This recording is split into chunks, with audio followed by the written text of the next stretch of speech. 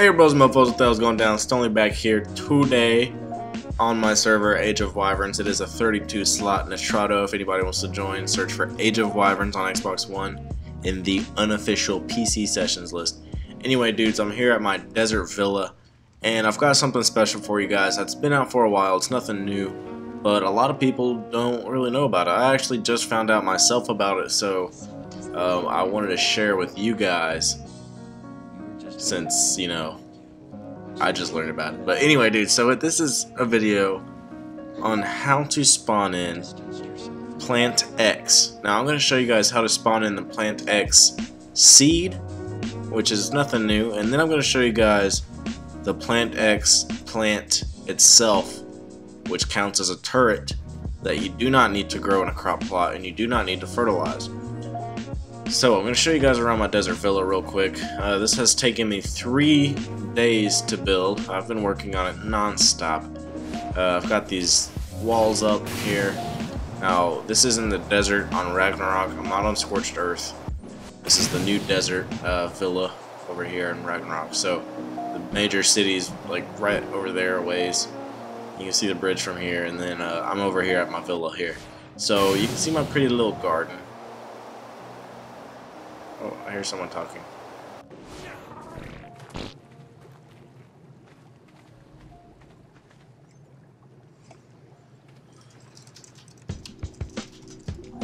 Okay, so he's asking for tribe invite, but I actually don't invite anybody to this tribe here unless they donate $5 to the server. So, oh, hey, it's Mad Dog.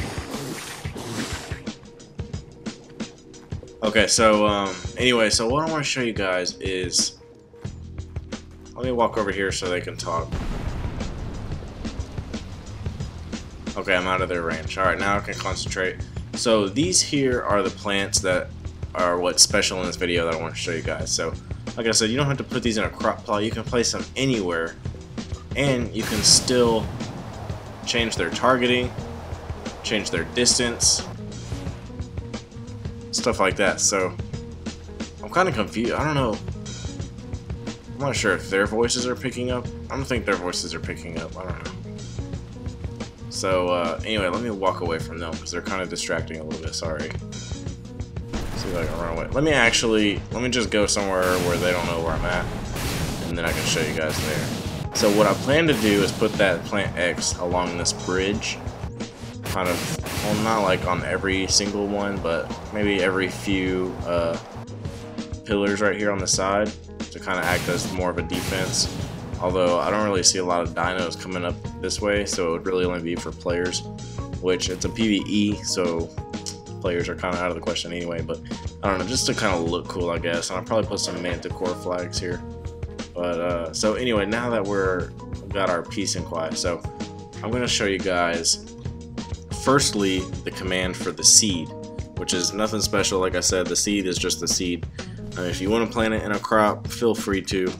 That's cool and all. So it's going to be cheat. Oh, let me pull it up.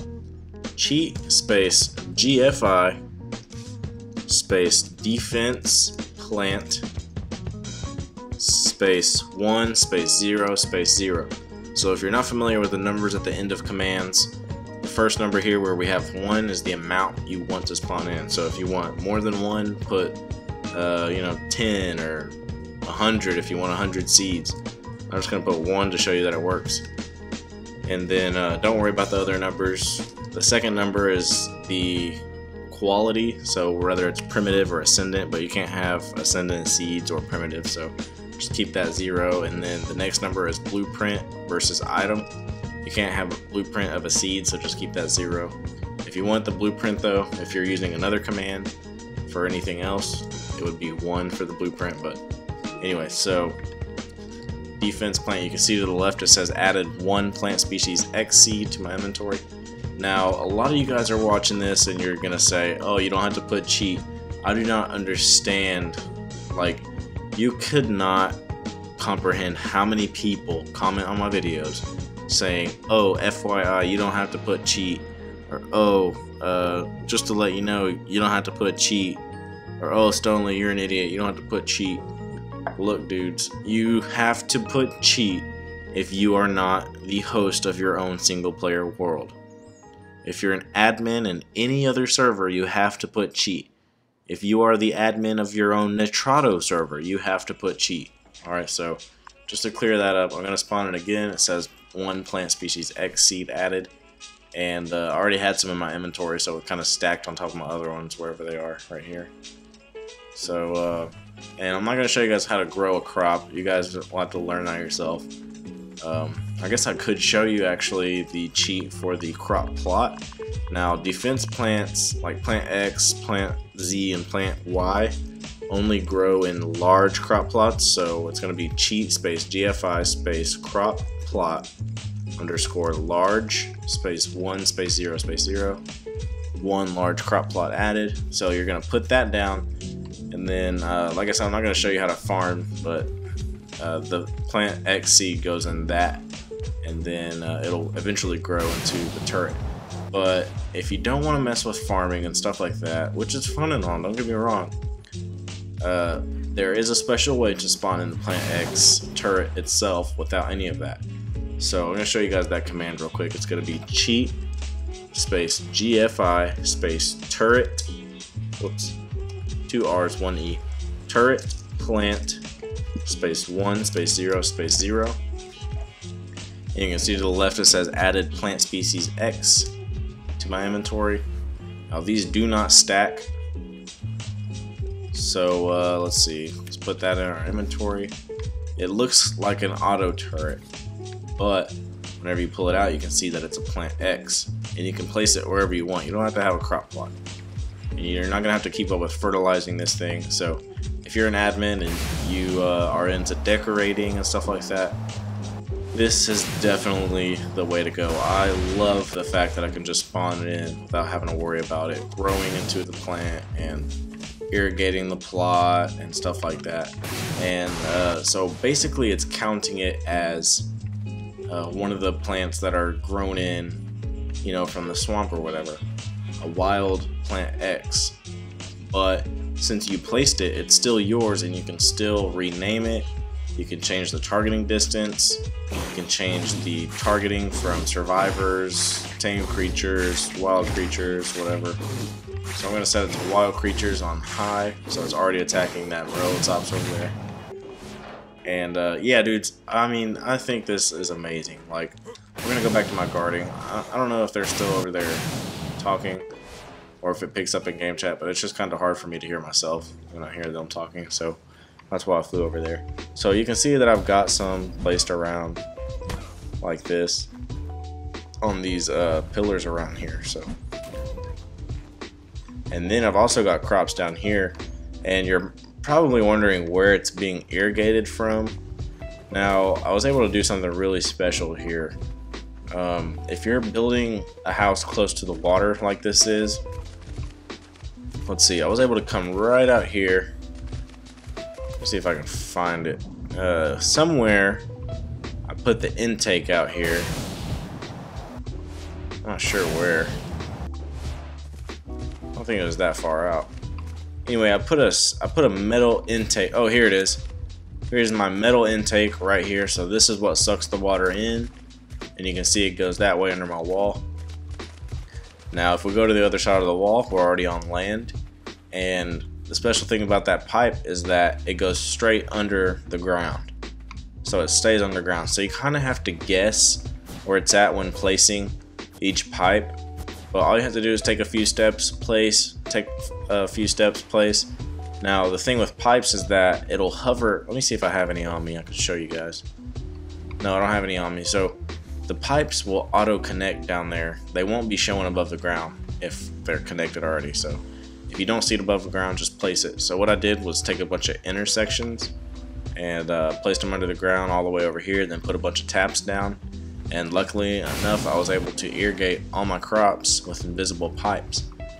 Now if you guys don't think that's cool, I also did it with my toilets inside. So I guess I'll take you on a mini tour of my place. I've got hidden grills, refrigerators over here, stuff like that, big table, stuff like that. Now the restrooms, I want to show you guys the toilets here. So I was able, and this is connected to a whole nother system that I ran to that side of the house. But you can see it has running water, so it works. Both toilets, perfectly running water. Fake sink, which is actually just a toilet turned around with a small storage box. So the thing with that, it was kind of tricky to get those because I had to do a whole nother system. So I ran it under the ground this way into the water over there. Now if I destroy, I think this one, you can actually see the pipe. Yep, there it is. So I ran it until I could see it. It was actually sticking out a little bit, so I destroyed it here and then ran it downwards and then ran that pipe through the ground to over here. Now I think you can see the intake. Yep, you can see the intake right here in the water. So luckily I was able to do hidden pipes all the way around, which really works for me because I'm kind of OCD when it comes to building here on Ark. So I'm going to spawn in what it takes to fix this floor and railing real quick since I messed it up. Drop this junk.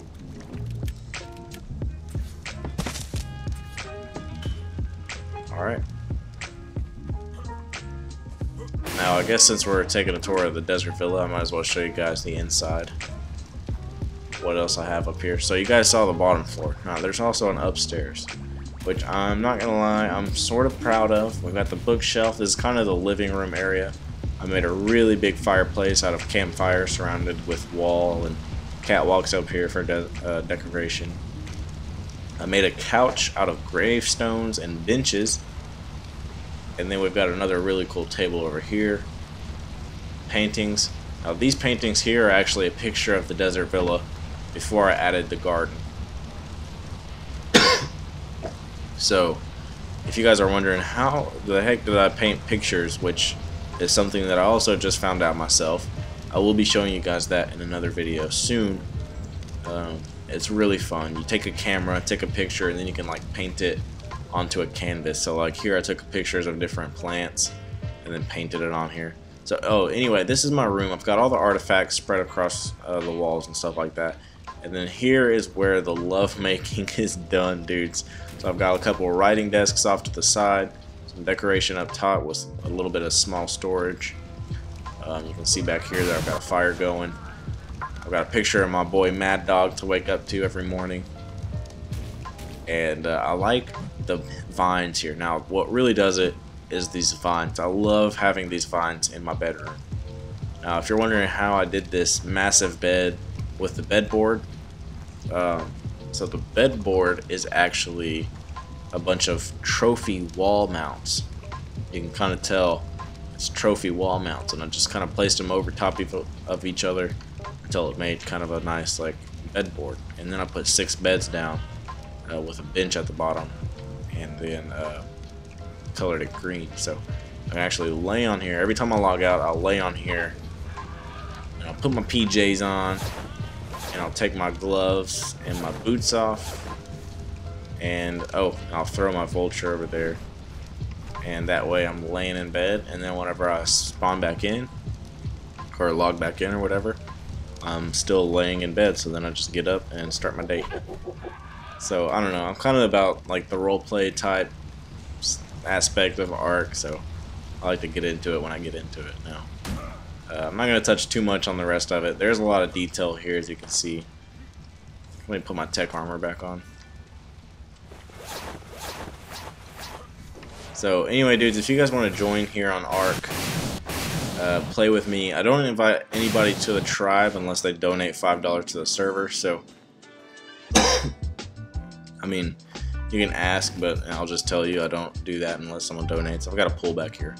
I will alliance with you. I've got some people that build around me, and I'll let them use my villa, and I'll let them use my dino pin in the bag, which is fine. But as far as joining my tribe, that's kind of a whole nother story.